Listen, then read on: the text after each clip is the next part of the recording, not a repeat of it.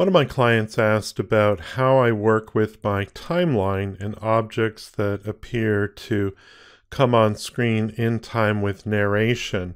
And I thought it might be easier, rather than to explain my process, to just show my process. So here's an example of a agenda slide, or if you will, a learning objective slide. So I have these 4 key lessons or topics about this particular e-learning project, and how do I work that so they appear in time with the narration.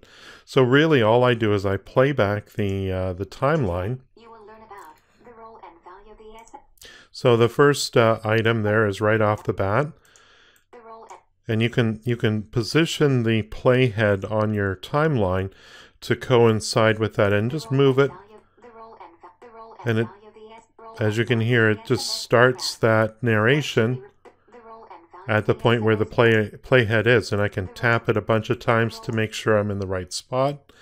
And then in this case here, I want these objects to appear not before that, so I'm going to select all of them. Eventually I'm going to move them all to unique positions, and then continue to play back the narration. I always do my narration first. So there's the next point. What should be reported is the second point here. So I'm going to unselect the first item and drag the remaining 3 items over to that point there, and then continue to play it back. What should be reported? How to create.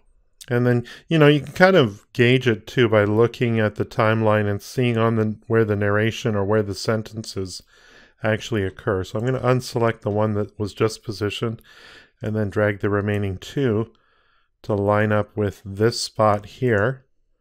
How to create a report. How to create a report. How to create a report. How to create a report. So I could even move them a little bit more. You don't want them to show up too early, but you don't want them to show up too late. And then the last one is finding information out. So how to create a report and what happens when you submit it. Where you can go to find.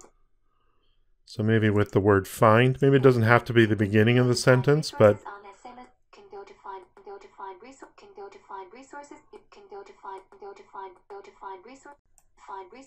so if I want that last one to hit the word find, because finding is in the title of that, I can do that. And then the end result is something that should look pretty cool, because everything will be timed in time with the narration. The narration is extremely important. That's where to me anyway, in the e-learning courses I develop, whether it's human narration or text-to-speech narration, I prefer human. That's where the true content is located.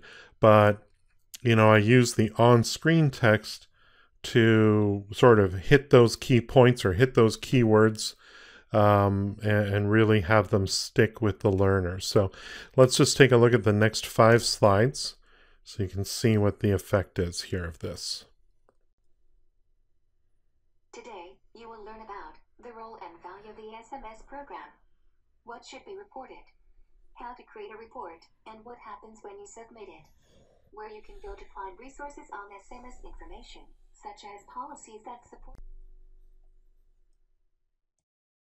If you thought this video was useful, please share it with your colleagues. If you need help building your next e-learning project, consider hiring me. My focus is to create effective learning that helps you achieve your business goals. Visit my website at paulwilsonlearning.com. Follow me on Twitter at paulwilsonld, and don't forget to subscribe to my YouTube channel.